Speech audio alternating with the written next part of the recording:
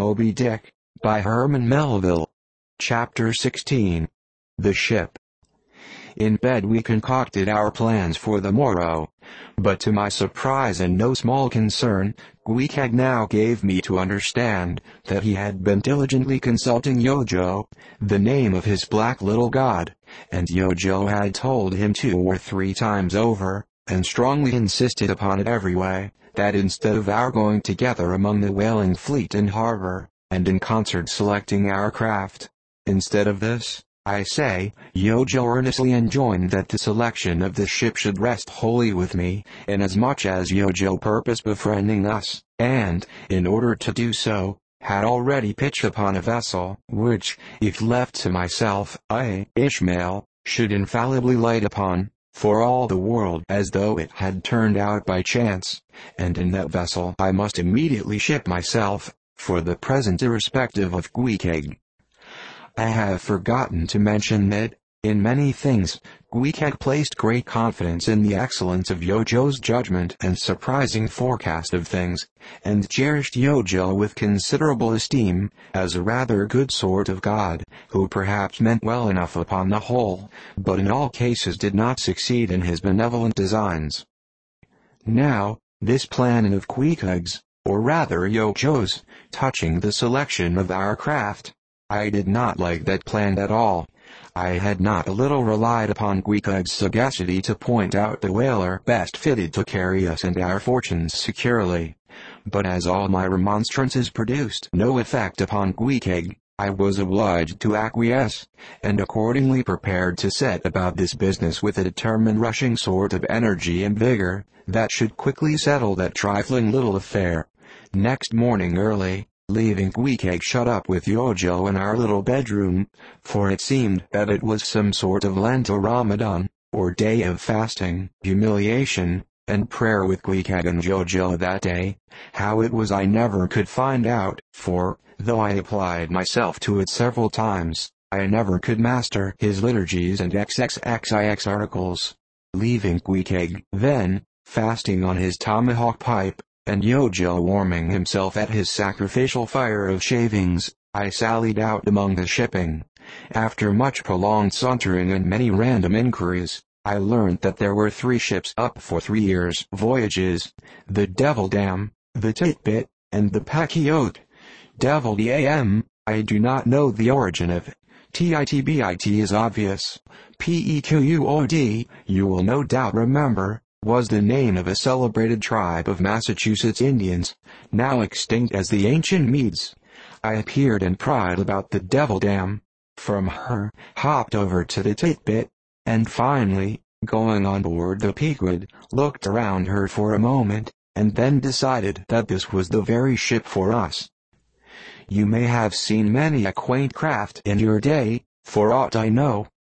Square-toed luggers, mountainous Japanese junks, butterbox galliots, and what not, but take my word for it, you never saw such a rare old craft as this same rare old Queequeg. She was a ship of the old school, rather small if anything, with an old-fashioned claw-footed look about her, long-seasoned and weather-stained in the typhoons and calms of all 4 oceans. Her old hull's complexion was darkened like a French grenadier's, who has alike fought in Egypt and Siberia. Her venerable bows looked bearded. Her masts, cut somewhere on the coast of Japan, where her original ones were lost overboard in a gale, her masts stood stiffly up like the spines of the 3 old kings of Cologne. Her ancient decks were worn and wrinkled, like the pilgrim-worshipped flagstone in Canterbury Cathedral where Becket bled.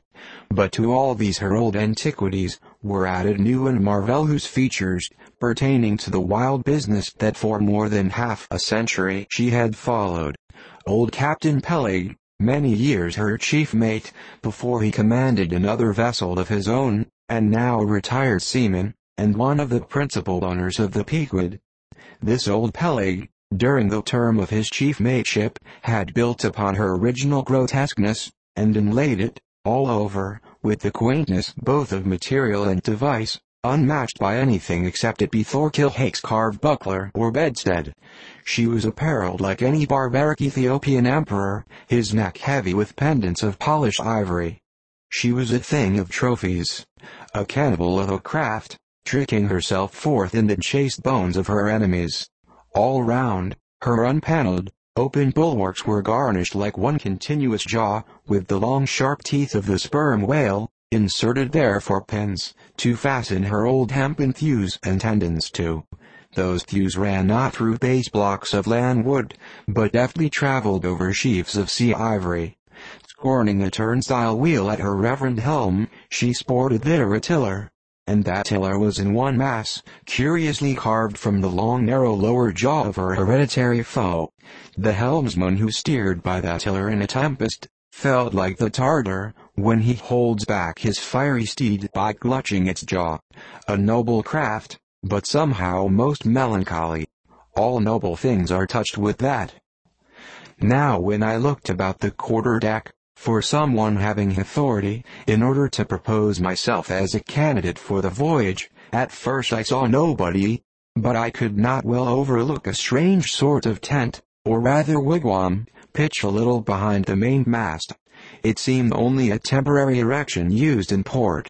It was of a conical shape, some 10 feet high, consisting of the long, huge slabs of limber black bone taken from the middle and highest part of the jaws of the right whale. Planted with their broad ends on the deck, a circle of these slabs laced together, mutually sloped towards each other, and at the apex united in a tufted point, where the loose hairy fibers waved to and fro like the top knot on some old Potawatomi sachem's head. A triangular opening faced towards the bowels of the ship, so that the insider commanded a complete view forward. And half concealed in this queer tenement, I at length found one who by his aspect seemed to have authority, and who, it being noon, and the ship's work suspended, was now enjoying respite from the burden of command. He was seated on an old-fashioned oaken chair, wriggling all over with curious carving, and the bottom of which was formed of a stout interlacing of the same elastic stuff of which the wigwam was constructed. There was nothing so very particular, perhaps, about the appearance of the elderly man I saw. He was brown and brawny, like most old seamen, and heavily rolled up in blue pilot cloth, cut in the Quaker style. Only there was a fine and almost microscopic network of the minutest wrinkles interlacing round his eyes, which must have arisen from his continual sailings in many hard gales, and always looking to windward. For this causes the muscles about the eyes to become pursed together. Such eye wrinkles are very effectual in a scowl. "Is this the captain of the Paquiote?"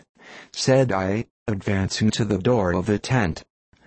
"Supposing it be the captain of the Queequeg, what dost thou want of him?" he demanded. "I was thinking of shipping." "Thou wast thou? I see thou art no Nantucketer. Ever been in a stove boat?" "No, sir, I never have." "Dost know nothing at all about whaling, I dare say, eh?" "Nothing, sir, but I have no doubt I shall soon learn. I've been several voyages in the merchant service, and I think that—" "Merchant service be damned. Talk not that lingo to me. Dost see that leg? I'll take that leg away from thy stern, if ever thou talkest of the marchant service to me again." "Marchant service indeed. I suppose now you feel considerable proud of having served in those marchant ships. But flukes, man, what makes thee want to go a-whaling, eh? It looks a little suspicious, don't it, eh? Hast not been a pirate, hast thou? Didst not rob thy last captain, didst thou?